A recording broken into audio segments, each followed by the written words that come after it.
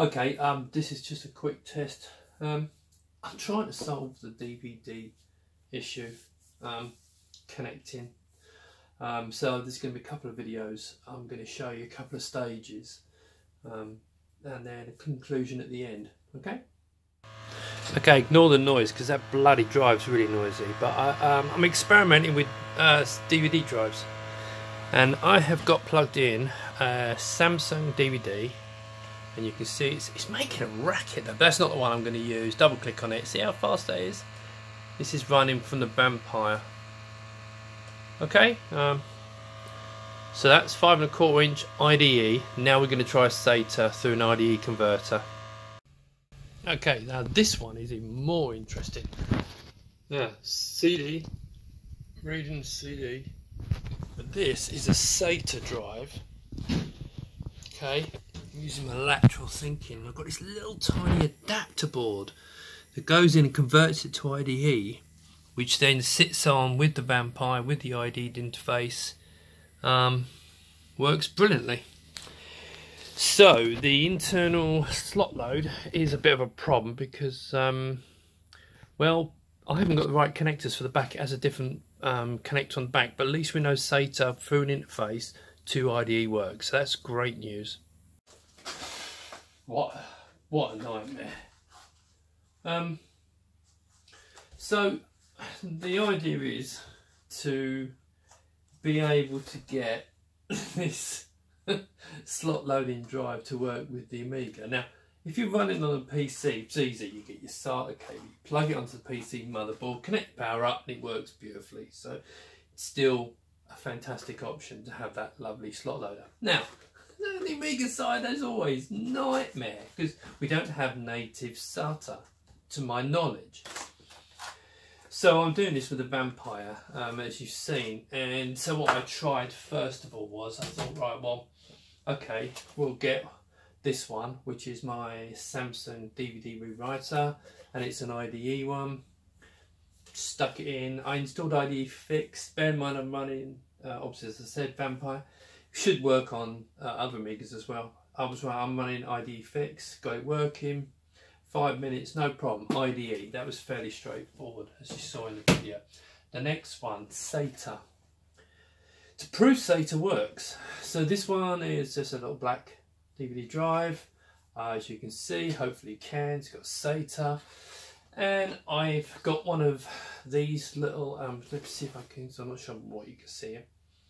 Got one of these little boards, okay, one of them, and basically it's on the back it's got a Sata port. So all you do is on the back of the Sata you just literally just plug it in.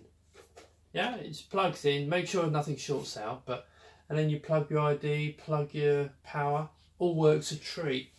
Now again, that's Sata. Yeah. On the slot loader, what a pain in the neck, because it's got a different size flipping, actually I'll tell you what, yeah, it's got a different size one. It's got one of these which is completely different. You can't put that, if I take that out of there, I don't know if you can see this, but it's completely different size. So the ones on that they put in DVDs, which is like this one, you can't connect it with this, so you have to use one of these. Now, of course, as you'd expect. Now, that's fine, because I've got one there. When I plug it in, you've got that goes to power.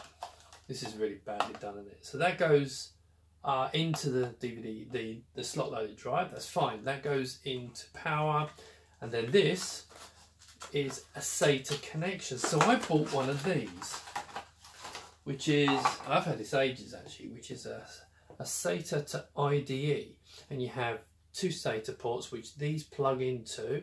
Yeah, so that one there is to go out, so you plug that into there. That's then connected to the drive. Now of course you then have to connect this IDE into your cable, which I've actually hidden away now. I've put away somewhere now, but it doesn't really matter. So on the end of your cable, every time I tried to plug this in, the screen went green.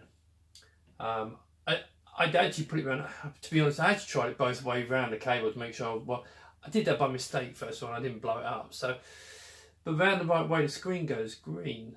Now maybe someone out there in the vampire community this will ring a bell. But basically, I can't get this to do what it's supposed to do and have the Amiga be able to pick it up. So I've got a couple more ordered, different type, well similar, just different colour. We'll see if they work.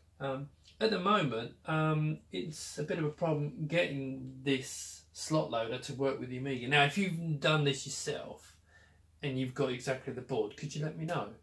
Because I'm trying to make, obviously I want this to work with my Amiga. Now, again, I could put one of these in. You know, these both work beautifully, really fast. But, I mean, you know, they're big, you know, I'm not going to say ugly, but they're big 5 1/4 inch device. Now, to be fair, that's what that bay's for. I put the bay there, right? Specifically so you could put these in. But it'd be really nice to get it working with that slot loader. And I think it's just the it is Sata. I'm just even trying to see if I can get adapters from that. So there you go. Done a little bit of work on it. I was getting on so well. So I know it works with Sata on the big 5 1/4 drives, and I think it's probably down to a physical connector. I'm even going to try and hack a different connector, see if I can get it to work with this. I don't know if it's possible, but I'm going to give it a go because I only need the data. So there you go. Just a bit of an update because just so you know, after the Kickstarter, I didn't just stop and then plan my holiday. So, yeah, there you go. Okay, speak to you soon.